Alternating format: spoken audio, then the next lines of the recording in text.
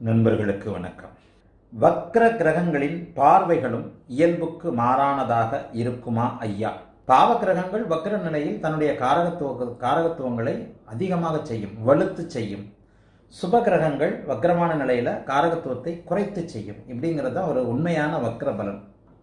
வக்ரம் என்பது நாம் பார்க்கின்ற ஒரு தோற்றம் தானே தவிர கிரகத்தின் உண்மையான நிலை அல்ல. வக்ர கிரகம் என்பதுதான் இயல்புக்கு மாறான ஒரு நிலைமையை கொடுக்கும். அதுலேயும் உச்சவக்ரம் மட்டும்தான் நான் நிறைய எடுத்துக்கிறேன். உச்சவக்ரம், நீச்சவக்ரம். அப்போ சூரியனுக்கும் பூமிக்கும் அருகில் வருகின்ற நிலை உச்சம் எனப்படுகிறது. சூரியனுக்கும் பூமிக்கும் தூரமாக இருக்கின்ற நிலை நீச்சம் என்று சொல்லப்படுகிறது. இதில் தான் அந்த ஒளி உயர் நிலை. வக்ர கிரகத்தின் பார்வையில் நிச்சயமாக மாற்றம் இல்லவே இல்லை. அது இயல்பான ஒன்றை போலவே பார்க்கும். அது வக்ரம் ஆனாலும் வக்ரம் இல்லைனாலும் அதனுடைய பார்வைக்கு நிச்சயமான பலன் இருக்கும்.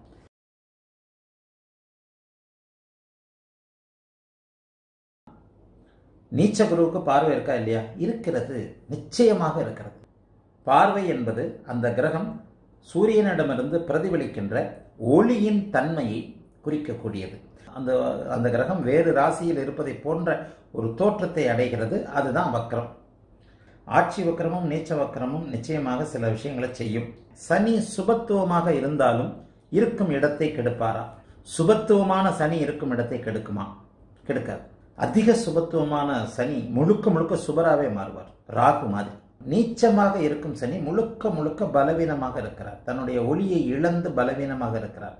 சனி எப்போது தன்னுடைய ஸ்தான பலத்தை இழந்து அங்கே அதிக சுபத்துவத்தை பெறுகிறாரோ அந்த இடத்துல அந்த பாவகத்தை மிகுந்த சுபத்துவமாக்குவார்.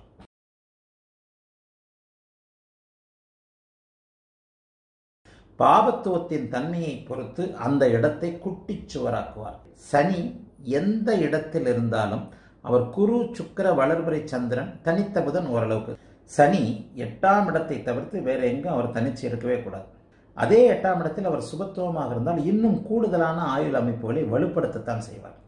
சுபத்துவப்படுத்தும் கிரகம், சனியோடு இணைந்த கிரகம் தான் பாவத்துவமாகி தன்னுடைய தசையில கெடுபலன்களை செய்தே தீரும். சனியை சுபத்துவப்படுத்திய சந்திரன் பாபத்துவ அமைப்புல சனி தசை நடத்தினா கண்டிப்பாக சேர்ந்து இருந்தால் கெடுப்பார், ரொம்ப கடுமையாக கெடுப்பார். ஏன்னா அவர் இங்கே பங்கம் அடைஞ்சிடுறார். சனி சுபத்துவம் ஆயிட்டாரு, சந்திரன் கெட்டு போய் சந்திரன் தசை நடத்தினா கெடுதல் நடக்குமா? கெடுதல் நடக்கும். சந்திரன் தனித்திருந்தால் அவருக்கு வேறு சுபத்தொடர்புகள் ஏற்படாமல் இருந்தால் சந்திர தசை ஆதிபத்தியத்தை பொறுத்து கெடுதல்கள் செய்யும். சந்திரன் வேறு வகையில் சுபத்துவம் அடைந்திருந்தால் கெடுபலன்களை செய்ய மாட்டார்.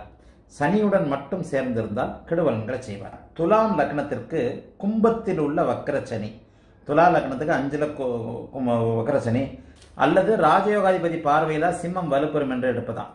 சிம்மத்தை வலுத்து சனி பார்த்தால் அரசு வேலை கிடைக்காது. ராஜயோகாதிபதியுடைய பார்வை ஒரு பாதுகாப்பாக இருக்குமே தவிர அந்த ராஜயோகாதிபதி முழுக்க பாவத்துவமாக இருக்கின்ற நிலைமையில நல்ல பலன்கள் நடக்காது. ராஜயோகாதிபதி பார்வை எப்போது பாதுகாப்பை கொடுக்கும்னா ராஜயோகாதிபதி சுபத்துவமாக இருக்கின்ற நிலைமையில் தான் சனியின் பார்வை ஒரு பாதுகாப்பு. ஆனால் அவருடைய சுபத்துவ பாவத்துவ அமைப்பிற்கு ஏற்றாற் போல ஏற்ற இறக்கங்கள் நிச்சயமாக இருக்கும். எல்லோரும் நன்றாக இருப்பீர்கள். வாழ்த்துக்கள்.